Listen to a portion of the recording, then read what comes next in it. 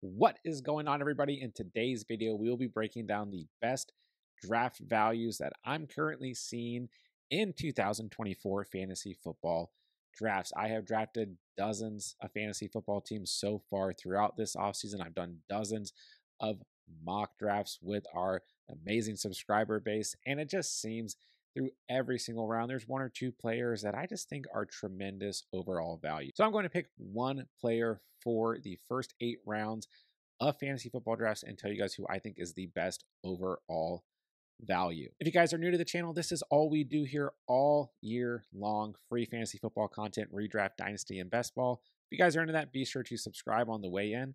Other than that, let's hop right into today's video. All right, first on the list, I'm going to go with A.J. Brown in the first round. He currently has an ADP of 8.8 on the Underdog app and then an ADP of 9.7 on the Sleeper app. And I just think overall, A.J. Brown, maybe because he's on the Eagles offense, which some people feel down on going into this season because of how things ended last year, people just kind of have AJ Brown in this area where they're just not giving him any respect for what he did last year in fantasy football, where he was the wide receiver 5 in full PPR. And not just that, I mean, he was literally on a historic pace to start the regular season in terms of his receptions, receiving yards. I mean, he was just on an incredible overall pace. And you take that away, I mean, he was on an incredible fantasy football pace. Okay, you look between weeks 1 and week 9, that first stretch before the Eagles had the bye week in week 10, he only gave you single digits once in Minnesota. Week 2 at home, 6.9 points. Then week 1 at New England wasn't fantastic, but he still had 14.9 fantasy points, right? But other than that, right, I mean, double digits in every single one of those games except for week 2, like I said. And he had a ceiling of 38.5 fantasy points in week 4. I mean, literally, when you look at the PPR scoring here, 22.1, 38.5, 18.7, 20.1, 29.7, 33, 19.6. That stretch was incredible. The second half of the season, changed at offensive coordinator after the bye week, a bummer week at Kansas City in week 11, 1.8 points, but then 14.7, 19.4, 16.4, 10.6, 14, and 9.3. Really bad game in week 18 at the New York Giants. We won't even talk about that, but still, that's just 3 games where he had single digit fantasy performances, 5 games where he still got you double digits. Overall, a great season, 17 fantasy points per game. I just don't think he's that far removed from that kind of top tier wide receivers that we're seeing being selected earlier in the first round. And I just think overall people are down on AJ Brown for no reason. Getting him at the end of the first round is an absolute steal. He's still going to be a phenomenal wide receiver 1 this year. So starting your draft with AJ Brown at the end of the first round, still going to be very good for you. I think he's the best value in the first round of fantasy football drafts right now. All right, next up on the list, we have another wide receiver. That's going to be Nico Collins of the Houston Texans. Finished as the wide receiver 12 in full PPR last year. 109 targets, 80 receptions, just under 1,300 receiving yards, and 8 receiving touchdowns through 15 games. Did miss 2 games last year. So when you break that down, single digits in just 1, 2, 3, 4 games that he played in last year. Every other game last year, double digit fantasy performances, a ceiling of 35.8 fantasy points. Now, some people kind of down on Nico Collins right now. Okay, he's got an ADP of 17.5 on Underdog. He's got an ADP of 28.2 on the Sleeper app. And I think the main reason is obviously Stephon Diggs is now on this offense. Tank Dell did miss a significant amount of time last year. He also, I think, is a tremendous value where he's being drafted in drafts currently. So I think the combination of those two things, like we're expecting to get a fully healthy Tank Dell, and now you have Stephon Diggs in the mix, and speaking of mixes, Joe Mixon's going to be part of this team. He's probably going to vulture some touchdowns in the run game. So overall, there's just kind of feeling that maybe Nico Collins shouldn't be a second rounder. But I think the Houston Texans arguably could be the best. And I definitely think they can be one of the best offenses in the league next year. So I think they're going to score plenty of overall offensive points next year. I'm not worried about a potential regression in this sophomore season for CJ Stroud, which is now one thing that some people are starting to say they think might happen. Like maybe we need to kind of, push the brakes on CJ Stroud after that great rookie season. But I'm all in on this Texans offense. I'm willing to take Nico Collins just about anywhere in the second round, but especially at the end of the second round where draft after draft, I see Nico Collins kind of falling in that area. And I've been smashing the draft button on Nico Collins literally all off season long. I have plenty of shares of him in Underdog. I've drafted him time after time again in our mock drafts. And I just feel good about Nico Collins. I think he's a tremendous value. There's other wide receivers, especially at the end of the second round, that I like as well. But Nico Collins is a guy that has just stood out for me all off season long, has really become one of my guys. So I think he's a tremendous value. I'm not afraid to draft him. Let me know what you guys think in the comments down below. All right, next up on the list, you guys knew this one was coming. I got Derrick Henry for the third round. I got an ADP of 29.7 on Underdog and ADP of 27 overall on the Sleeper app. If you guys have been following the channel this offseason, you've heard me talk about Derrick Henry. You know I'm super high on Derrick Henry. Was the RB8 in fantasy football last year in his last year with Tennessee. Now he goes to the Baltimore Ravens. I don't understand why this has some people scared. I think he's a perfect fit for this offense. I don't think he should be going in the third round of fantasy drafts, but I will allow it because I want to continue to be able to draft Derrick Henry at a cheaper overall price. But just think back to last year. Gus Edwards, 13 rushing touchdowns in this offense. Lamar Jackson had 5 rushing touchdowns. Keaton Mitchell had 2 rushing touchdowns. And then Justice Hill also had 3 rushing touchdowns. So there's plenty of rushing touchdowns to go around here. I hear the argument like Lamar Jackson's the quarterback. He's going to take rushing touchdowns away. I hear the same thing with Jalen Hurts and Saquon Barkley, another running back that I'm really high on. And it's just like the rushing touchdowns will be there, especially if we're just focused on this Baltimore Ravens offense. If Gus Edwards can hit double-digit rushing touchdowns in this offense, there's no reason why Derrick Henry is not a lock to also score double-digit rushing touchdowns in this same offense. So the Ravens, another team that's one of the best offenses in the league last year. I don't really see them regressing this year. Derrick Henry is the clear workhorse running back. Yes, he's age 30. Someone out there is going to say, well, he might get injured. Anyone can get injured, okay? Devon Achane is going in this same range, right? He is coming off his rookie season where he was injured off and on throughout the season. People aren't scared to draft Devon Achane for the most part. He's a really flashy name around this area in drafts where people are like, I don't feel so good about Derrick Henry. Just stop it. Derrick Henry is going to be a beast this year. I think he is the best value in the third round currently fantasy football drafts. All right, next up on the list, we've got Hollywood Brown of the Kansas City Chiefs, who has an ADP of 52.6 on Underdog, where wide receivers a little bit more prioritized since you are starting 3 wide receivers. He's an ADP of 77.5 on the Sleeper app, so much later. Now, I will say if you're drafting, doing mock drafts through the Sleeper app and you can get him that late, do it. But with the mock drafts that I've done so far this offseason recently, with our subscriber base, Hollywood Brown is not going at that ADP in PPR mock drafts. He's simply going a round or 2 before that, unless people don't scroll down far enough and he slides every now and then. But overall, people are still going after these Kansas City Chiefs wide receivers against their ADP, whether it's Xavier Worthy, Hollywood Brown, or Rashee Rice.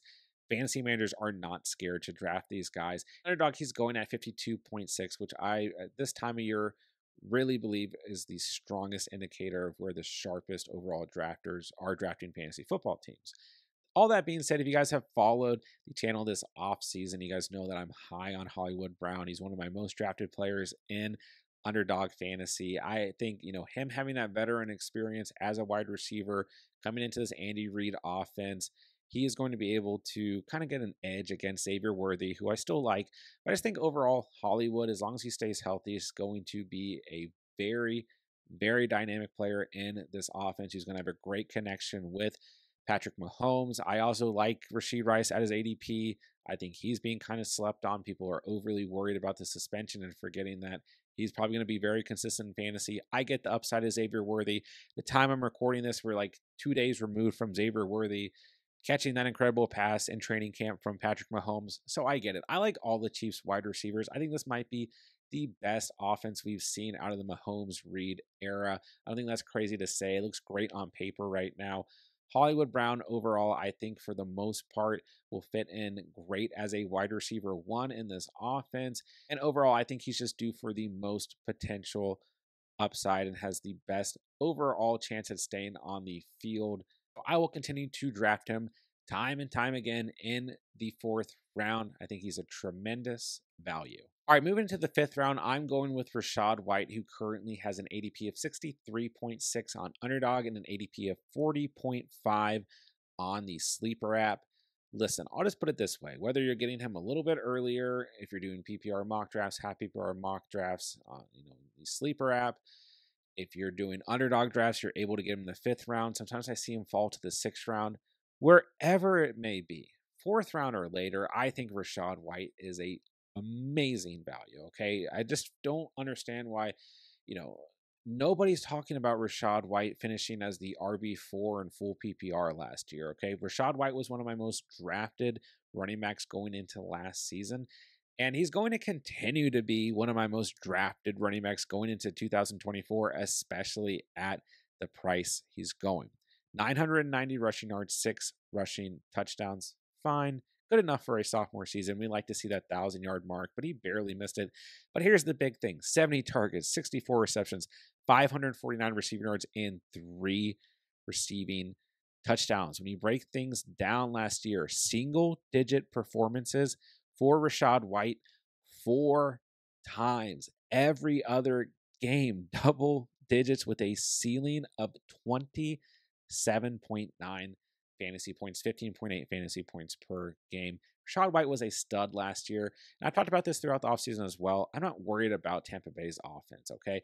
I know, Dave Canales is now with the Carolina Panthers. Offensive coordinator has left, but I'm not worried about this offense. Baker Mayfield, Chris Godwin, Mike Evans, Rachaad White, even in Underdog drafts late round, Cade Otton. Like, I am in on all these guys because they all have good overall ADPs based on what they did last year. But Rachaad White especially is the player that I want plenty of shares of, especially if you go 0 RB. If Rachaad White's your first running back, beautiful. If you go kind of light at running back to start, he's your RB2. Once again, beautiful. Right now in the 4th, 5th, 6th round, wherever you can land him, I think he is one of the best overall values in all of fantasy football. All right, moving along to the 6th round, I'm going to go with Deontay Johnson. Now, the Carolina Panthers has an ADP of 71.8 on Underdog and an ADP of 93.7 on the Sleeper app. But once again, I'm seeing him for the most part go a little bit earlier in PPR mock drafts than 93.7, but he is still, for the most part, going around that range of guys like Calvin Ridley, Ladd McConkey, D-Hop. But I think for the most part, you're going to see him selected before most of those guys. Similar to Christian Watson, whose ADP is 101 on Sleeper. Like Deontay Johnson, Christian Watson, 2 guys that I'm seeing being drafted against Sleeper's current ADP. We'll see how things continue to progress. But if you follow the channel throughout the offseason, you guys have heard me talk about Deontay Johnson. He's in line to be the wide receiver 1 for the Carolina Panthers. Adam Thielen flourished to start the year as a wide receiver 1 in fantasy for the Carolina Panthers, and Deontay Johnson should come right in and do an even better job. Okay, Deontay Johnson is a good receiver. Okay, he's been in a bad situation with a bad quarterback, and now you might look at the Carolina Panthers and say, okay, like, what's your point? He's in another bad situation with another bad quarterback. But we just talked about Dave Canales, Tampa Bay Buccaneers. Dave Canales did tremendous things last year for Baker Mayfield for that Tampa Bay Buccaneers offense. The year before, he did very, very good things for Geno Smith, the Seattle Seahawks offense. Maybe I'm reading too much into it, but I just don't think there's any reason to not believe that the Panthers will not improve this year offensively, that Bryce Young will not improve this year offensively, okay? Deontay Johnson, just a good, consistent type player that you can land later in drafts. 11.8 fantasy points per game, but, the major thing to look at here is that he only played in a total of 13 games last year, 717 receiving yards, 5 receiving touchdowns. So he did all that off of 51 total receptions. Not so bad, right?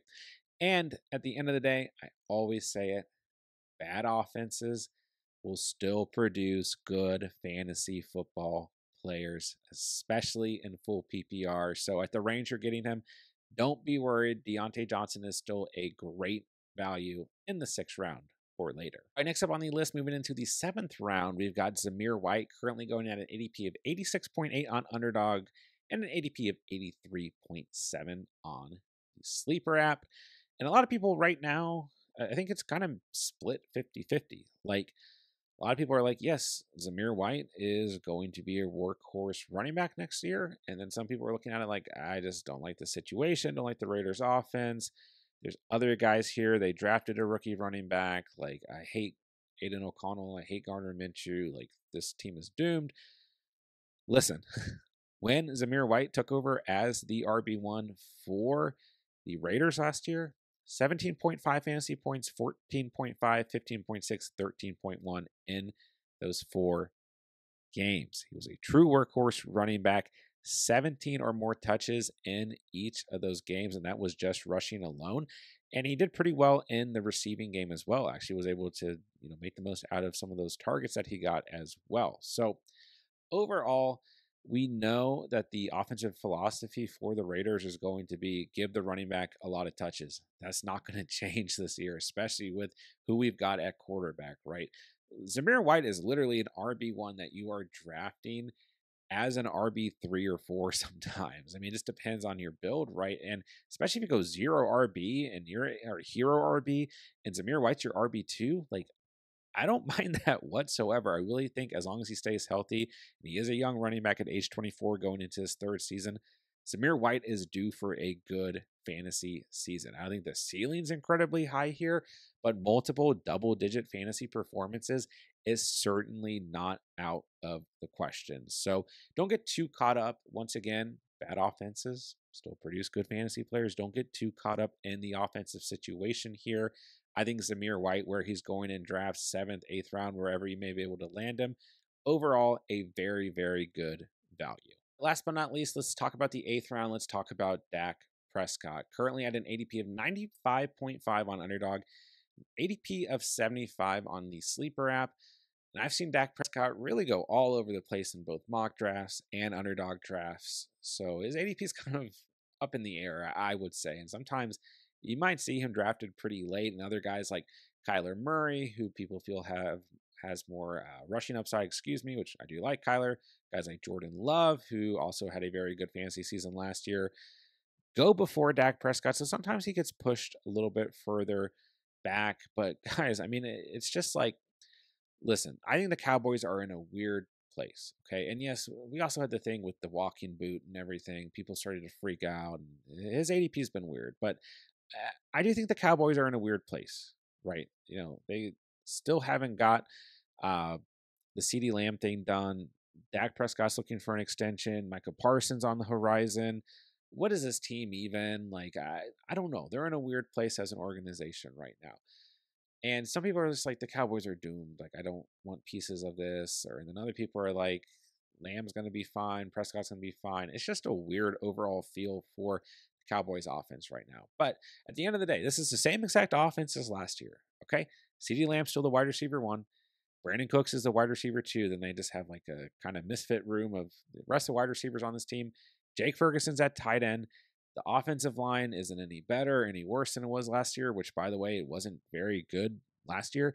Then the run game, like Tony Pollard wasn't even that productive last year. So I'm not that worried about Zeke and Rico Dowdle being the main 2 options here. I don't think it's going to really impact this offense. So listen, if the defense is worse this year, then that doesn't really hurt things fantasy-wise because this team is playing from behind. So I don't know. People, I think, are thinking too much into the Dallas Cowboys situation and forgetting that Dak Prescott was the quarterback 3 in fantasy football last year, and they were lighting up opponents left and right last year. Now, it is a tougher schedule this year in comparison to last year.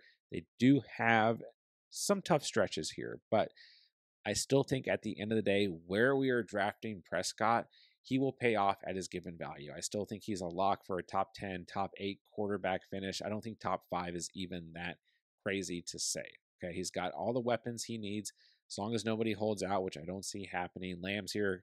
Cooks is enough at wide receiver 2. That was proven last year. Ferguson's a great tight end, another guy that I really like late in drafts. And like I said, I think Zeke and Dowdle will be enough because it's not like Pollard was that great last year. So when you look at things for Prescott, last year, 20.7 fantasy points per game, over 4,500 passing yards, 36 passing touchdowns, 2 rushing touchdowns. I think even if he regresses a little bit, he can easily still finish around that 18 to 20 point per game mark. And you're basically getting him at a discount. I mean, how often do we see the quarterback three in fantasy from the previous season just be completely pushed down rankings like that? Like I said, even a little bit of regression for Dak Prescott is not scaring me from drafting Dak Prescott at his current ADP. Overall, I think he's just a great value. And if you're waiting till the eighth round to draft your, like, I mean, if you literally are drafting the guys that we talked about or players similar, at skill position spots, the first 7 rounds of your draft, then you're not getting your QB1 until the eighth round. I think Dak is a perfectly fine selection. Not that I don't like guys like Kyler or Jordan Love in that same range, but at the end of the day, I think overall Dak is just being way too slept on. He's a great value where he's going in drafts. That'll do it for today's video. Let me know what you guys thought of the players I went over based on their current ADP, what rounds you're able to get them. Let me know if there are other players you would rather target in those respective rounds as well down below in the comments. And of course, while you're down there, if you have any fantasy football questions, redraft, dynasty, best ball, whatever you guys need, let me know and I'll get back to you as soon as I possibly can. With that, I will say thank you guys so much for watching and or listening. And remember, you saw it here on the catch.